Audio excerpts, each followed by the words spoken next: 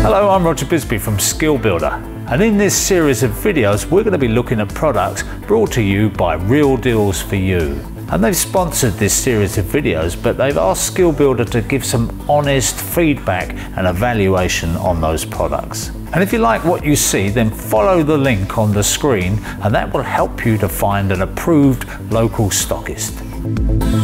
So the product we're looking at this week is the Leica Lino L2 crosshead laser. I'm really pleased to be showing you this product because I can't believe that a brand like Leica producing this level at this price. It really is the sort of thing that people used to save up for a long time for. Leica is a premium brand, really well known in the optics world and known for their surveying equipment. So for them to bring this fantastic compact little laser to you, I think is a really, really good thing.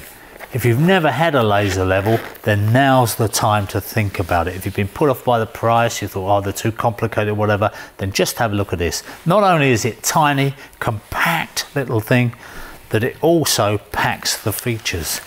In the case, we get an adapter to put onto the tripod, and we also get a little pair of legs and a carrying strap. So what we've got here, I'm just going to show you controls on the top. We've got the on-off switch. Now that fires up the laser straight away, as you can see. Now I'm just going to say at this point about safety, never look into a laser.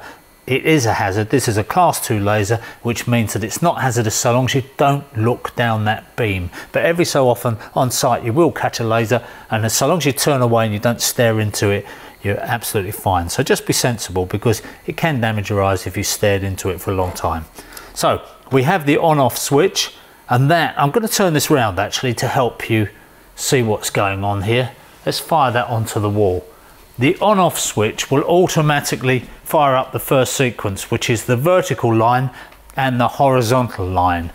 And then if I press the on-off switch once more, you can see that the vertical line disappears and we end up with a horizontal line. Now that horizontal line can be used to set out. If we were tiling around the room, for example, we could set out around the room, and we can just turn the laser as we need to around the room to keep that line going.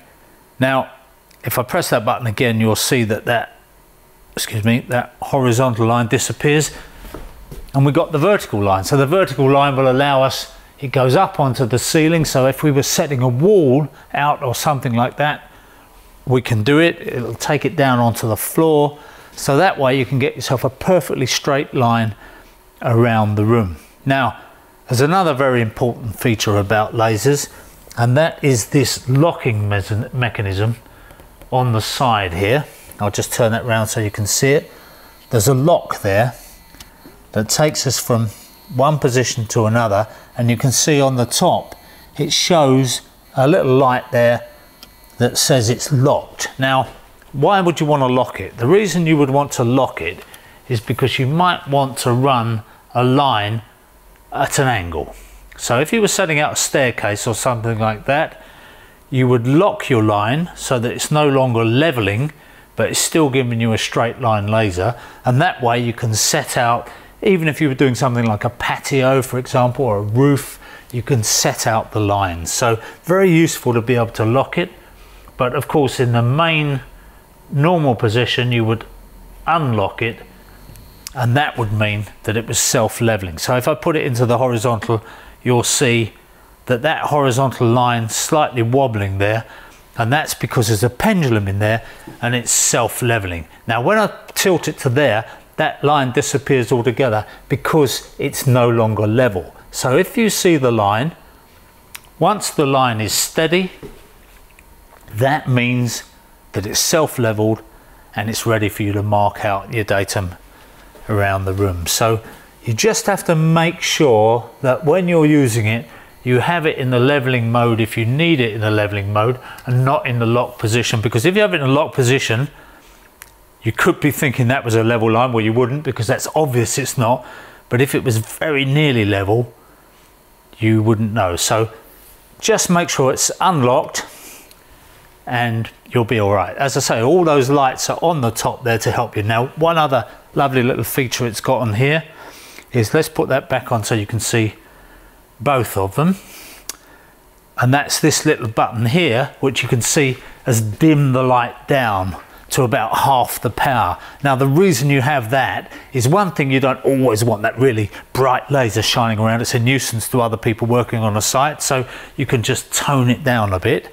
If you do need it, if you're working in bright daylight and you do need it, you can brighten it up a bit. But if you tone it down, you're also saving battery. Now this uses AA batteries, which are cheap enough to do. You can use rechargeables, but it's a nuisance to have batteries running out. So if you want a bit of battery conservation, just press the button and dim it down. So that's it really, in a nutshell. That's the Leica Lino L2 laser.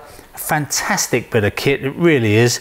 And I think it's the sort of thing that most people would find lots and lots of uses for and be very glad to have. I should just mention, by the way, this nifty little tripod bracket, which you can set out on a table or something like that. You've got the adapter, you can use it on an ordinary photographic tripod, and you can screw that on the bottom. And the great thing about that is that you can then swivel it around the room and put a datum line in all the way around the room.